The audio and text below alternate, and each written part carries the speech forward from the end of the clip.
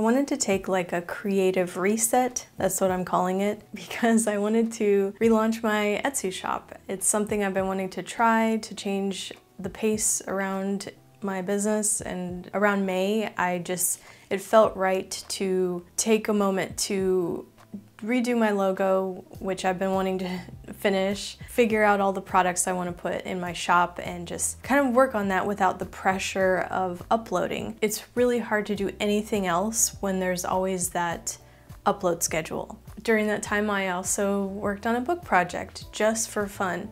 And I'm showing it here, and I know my intention wasn't to show it on camera. Everything I make now is for the purpose of a video. I wanted to know what it felt like to just make something without filming it, even though I'm showing it here. I also wanted to see if this was something I could upcycle to possibly sell in my shop, but I didn't really know. And I wanted to time it to see how long this took me.